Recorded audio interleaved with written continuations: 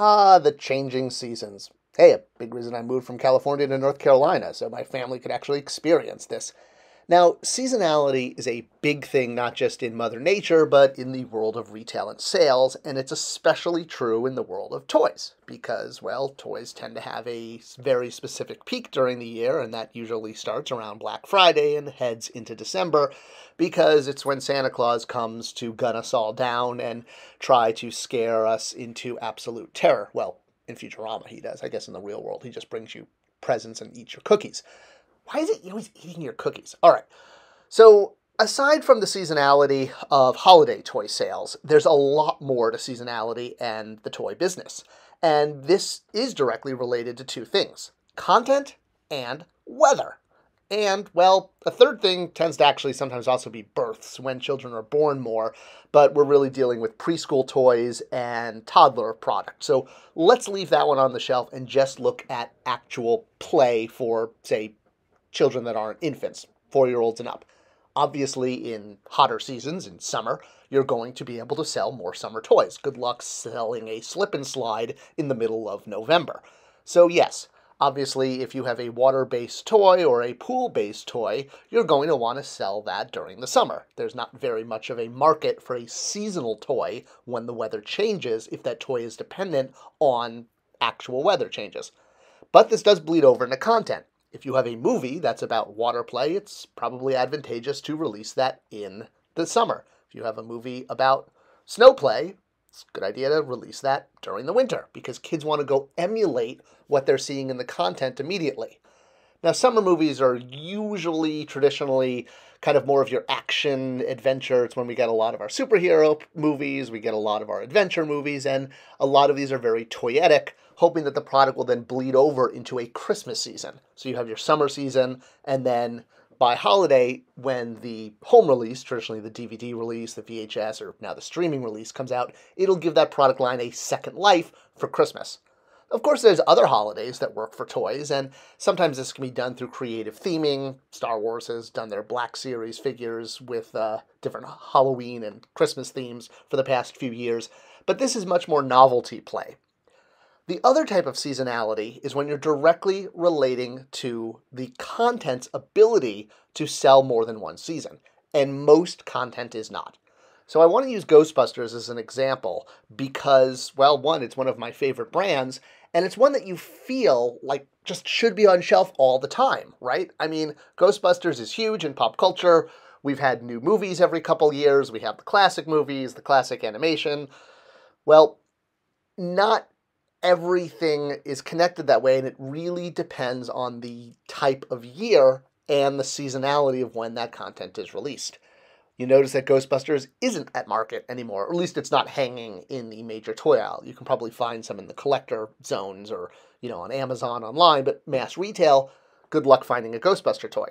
Same thing with Masters of the Universe. This is another example of a toy line that has very specific seasonality, not connected to a weather, connected to content, just like Ghostbusters. Masters of the Universe sells well when there's good content, like the Filmation series in the 80s. That's what drove Masters. To become what's called an evergreen line, a toy line that can survive at retail between content years, is really difficult. Most toy lines don't last more than 6 months. The average toy line, barely a year. But we tend to forget about these quickly because we focus on the evergreen lines because we're used to seeing them all the time. Your things like Ninja Turtles and Star Wars and, well, it's not always consistent. Yes, Star Wars has managed to be an evergreen brand for almost 40 years, but a lot of toys that we think of as being evergreen toys, our memories may be a little hazy. For example, G.I. Joe and Masters of the Universe are not huge at retail anymore. Yes, you can find them, 100%, but they're not what they were in the 80s, and a big part of that is because of the content. The animation for both of these brands was ginormous. Transformers is able to still have successful movies because, giant smashing robots work in almost any country. But for G.I. Joe, that's also heavily tied to, U.S. culture. It's a little hard on the international market, and it's one of the reasons the content doesn't do as well, and why this brand is not evergreen anymore. Content is king. It's always been king. And for a brand to survive to evergreen status when it doesn't have current content out is very difficult. Sure, you could point to examples like in 1982, the He-Man Masters of the Universe line launched with no content. They just packed in mini-comics into the figures, which was an afterthought after Toys R Us asked the brand managers, well, how are you going to promote this line? Oh, we're going to pack in mini-comics. It was literally like that. It was made up on the spot. It wasn't part of the original plan.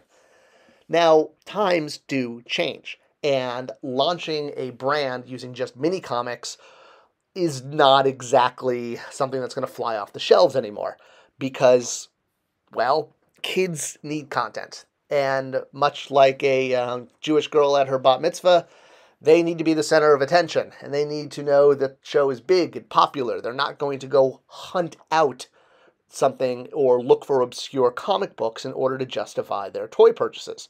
So as long as content is constantly being churned out, like Star Wars has been successful with through the Disney Plus, and, well, I guess they were doing movies until Solo failed. But on the other hand, you look again, going back to Ghostbusters, and this line without current content has a really hard time struggling at retail. And it shouldn't, because it has a very unique play pattern. That is, conquering the ghosts under your bed, or your fears, if you will. It's one of the reasons so many toy companies were jumping when Sony said they were going to relaunch the brand. Every toy company wanted to get a big chunk of the Ghostbusters line, because back in the 80s, the Ghostbusters brand was evergreen, or at least, for about 5, 6, 7 years. But that's pretty good when your average line is only 6 months. And it's why Mattel went way out of its way to get the Ghostbusters line, and then it turned out the new movie wasn't very aspirational. I'm talking about the 2016 one. The reason the brand did so well in the 80s is because of the animated series. The toys were not based on the movie. There were no movie toys in the 80s. It was all animated series, because this was the constant content that was on. It's the water cooler effect, where kids are watching it and then talking about the show the next day around the slide instead of the water cooler. So that is how seasonality can affect toys. I hope this video kind of shed some light on the need for content and the fact that there are products that are just one season while content is out. When that content is gone, the season is over. I hope this video was interesting and helped shed some light on seasonality and how it's directly related to content, not just weather. If you have any questions or comments, leave them below, and the best way to support this channel is to share these videos, and I thank you for that. All right, I'll see you guys in the next one.